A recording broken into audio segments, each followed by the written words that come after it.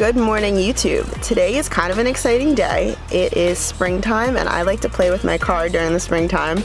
Today we're going to see Jim from JDM in Freehold, and we are going to have my car dynoed to see how much power it's putting out now, and then we're going to have some fun stuff done to it.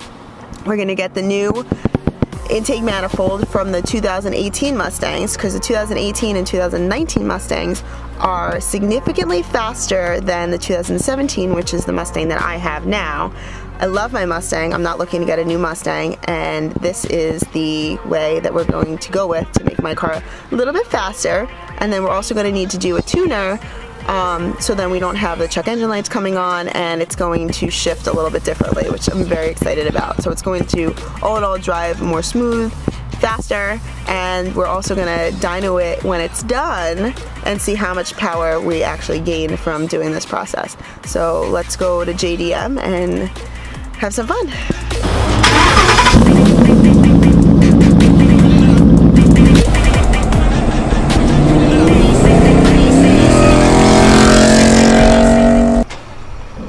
We just got to JDM and we pulled in, and there are a ton of Mustangs, a ton. And they're like, oh my god, they're super nice. This is like my heaven. Well, I mean, if there was a gym in the back, that would make it my heaven, I guess, but.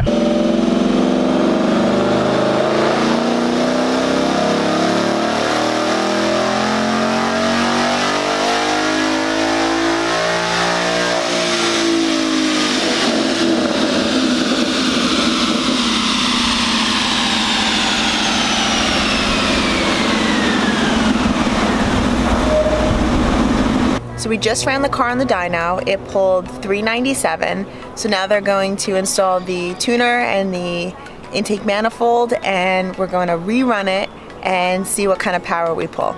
2,000 years later. So you were looking to get this up. Oh, okay. So first things first. You can see the difference. It looks cleaner. Yeah, a lot cleaner. These are all OEM fittings. Everything is clamped. It's all like SAE hose. Make sure everything fits nice and tight. You can see the difference between the other car too, with all the clamping. Yeah. So it all makes an incredibly big difference as far as safety. Now, if you see actually right back here, this is that evap bracket we were talking about. So we actually hard mount it, use a bracket that's billet machined. Okay. So because of that, we don't worry about stuff floating around loose under hood, never have to worry about, you know, rubbing it to a vapor hose, which is not safe. So, Jim, I just want to introduce myself. How you doing? Running around. Nice to meet you. How are you? Nice to meet you. Good. Did you see the car? You saw the manifold and everything on it? Yeah. Really clean. Looks awesome. We spend a lot of time on detail stuff just to make sure everything looks good and then it's gonna last. Yeah. Too. You know, when somebody sees that and they say, "Holy shit, her car looks totally different. You got the same thing. Why does it look so much better?"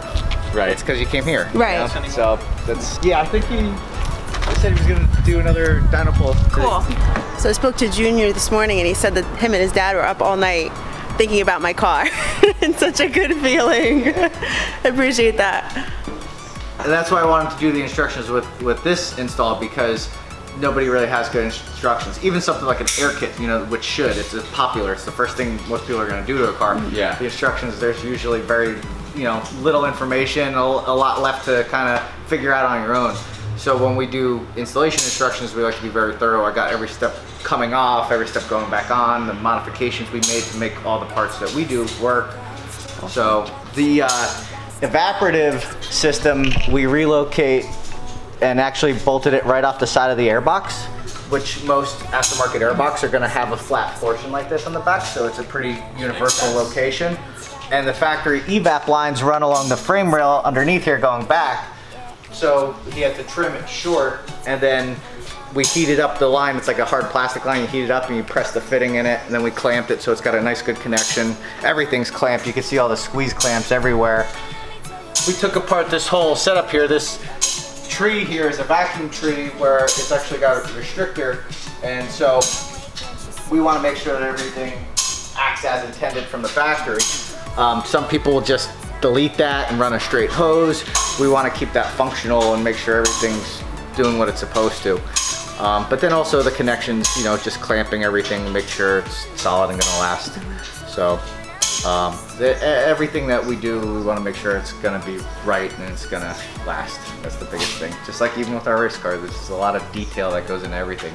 And now, if you're looking to add more power, like the Pro Charger, you think is definitely like the way to go? If you're considering superchargers, since you already have the Manifold, the Pro Charger is the best way to go. There's other superchargers that replace the Manifold altogether, so then you lose that. Right. But the Pro Charger really complements what we've already done. So that's, you know, the way I would go. And just like that car over there. And it looks like such a clean install. Oh yeah, so very pretty. clean. Yeah. And it's, you know, they sound really cool at idle. They have the Yeah, he started that when we were here the first time. He started that one out. He said that. He goes, I started the car up. I said, they want a supercharger, right? It's He funny, goes, like, yeah. everybody like wants like a loud exhaust, and then when you like add a Pro Charger, it's like turn that exhaust down. Yeah. Yeah. So that would definitely be the way to go. There's a couple other systems like Vortec and Paxton. Pro Charger is probably like the most complete and nicer of the kits. So that's the way to go. And price on them all, are they all similar? pretty comparable. Most supercharger systems are around $7,000 for the kit, and then the installation's about $2,500 to install it. So it's a $10,000 project out the door, but it's something where, you know, you're literally gonna almost double the horsepower output. You know, that car made a little over 700. It'll probably make a little bit more because we're making some more changes to it. But you know, that's a car that you can drive on the street and then go to the racetrack and run 9s. Right. So it's that's awesome. Yeah, the technology is pretty cool today. We're in the horsepower era. That is not in the 60s. It's right now.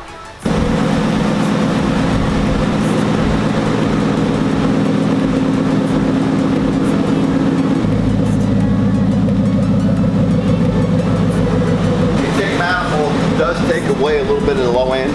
Right. So I influenced everything else, the cams and the spark and the other things to get that low end back. Okay. So I just have to take it out after I take off the dyno, to take it out and make sure the shift points, because now we have to raise it.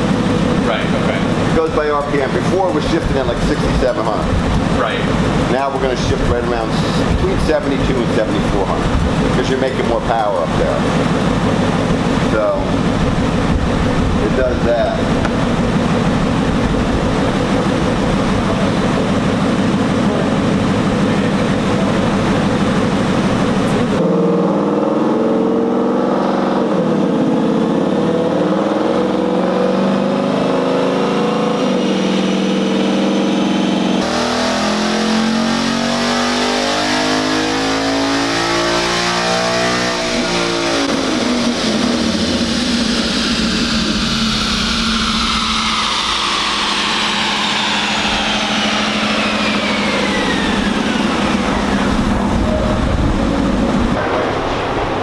So if you look at the laptop, this is the first thing. This is the whole recording.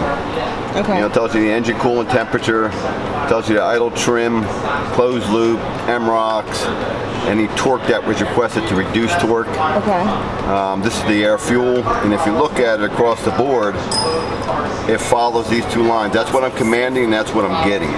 Okay. So it's like perfect all the way across the board. Everywhere in between here, it's doing what it's supposed to do. Whoops. You know, I'm asking for a 12.4, well, I'm actually asking for a 12.3. It's getting 12.3, 12.4, and that's what it's seeing right here, 12.3 and so it's like right in line. 12.9. So it's right in line. That's the air-fuel ratio. This is the intake air temperature here. Okay. That's the degrees of throttle body. That's actual. That's desired.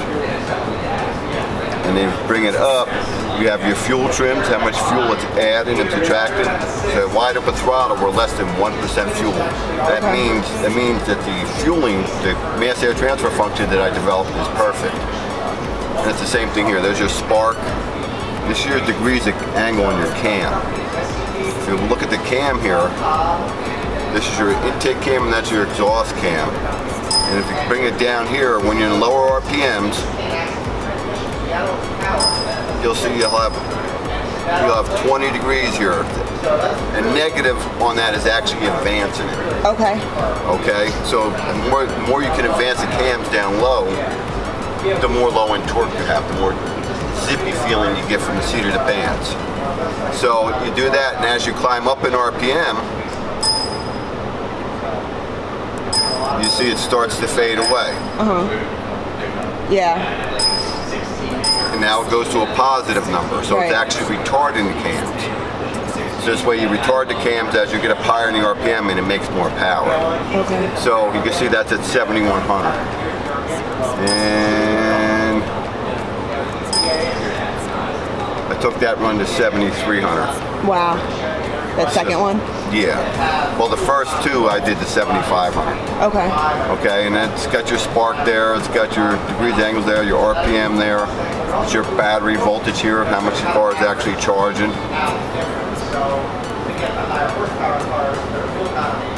And this is your MROCs, whether they're open or closed, you see them? Yeah. On means open, and if you go down to the beginning of the run,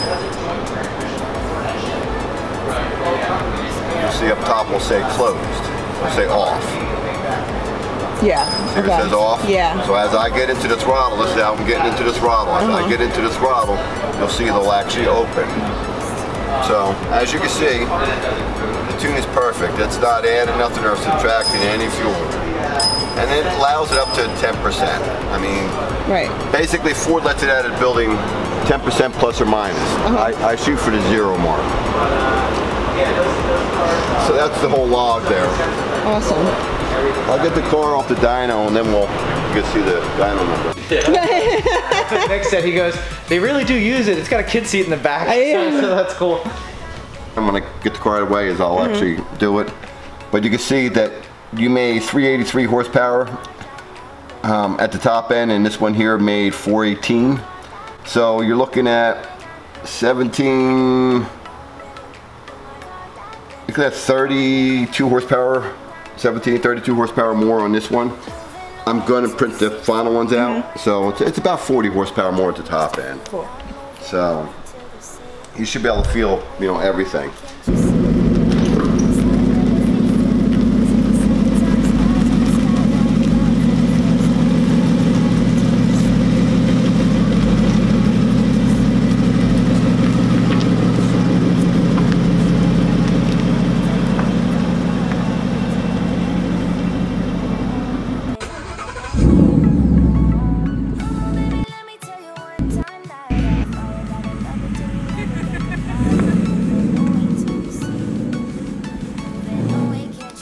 We just got back from JDM Engineering, and I want to talk a little bit about the numbers we got on the dyno sheet. We have my first run in red. It pulls 397, and then when it hit red line, it was tapering off at 388. And then the blue line shows the upgrade once we put the manifold on, and it showed a 428 it had pulled. And at red line it was 423. So overall I'm really happy with how the car feels.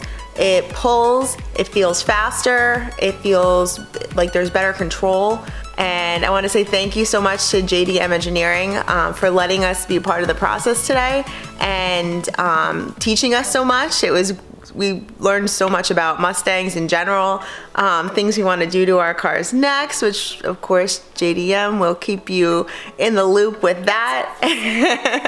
Let me know what you thought of my video. If you learned anything new, comment below. Like the video, subscribe to the channel, and hit the notification button, and you'll know when I have a new video coming out. Bye guys.